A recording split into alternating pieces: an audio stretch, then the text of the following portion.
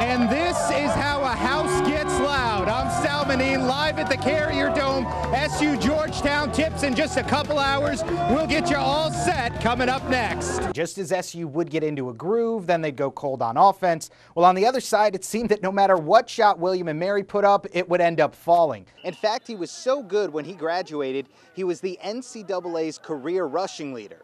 Now, he's just hoping to stick. Like Yogi Berra once famously said, it was like deja vu all over again as SU and UConn went to overtime in the Garden. The Orange look to come to Connecticut and not only pick up a win against former SU coach Paul Pasqualoni, but also clinch a bowl berth for the second season in a row. The last time Syracuse went to back-to-back bowl games, the man on the sidelines, Paul Pasqualoni. It's easy to think that this one should not have been close. The Huskies came to town having lost 5 of 6 and were without their Hall of Fame head coach Jim Calhoun, who's away on medical leave. But still, UConn are the defending national champs and have NBA talent up and down their roster.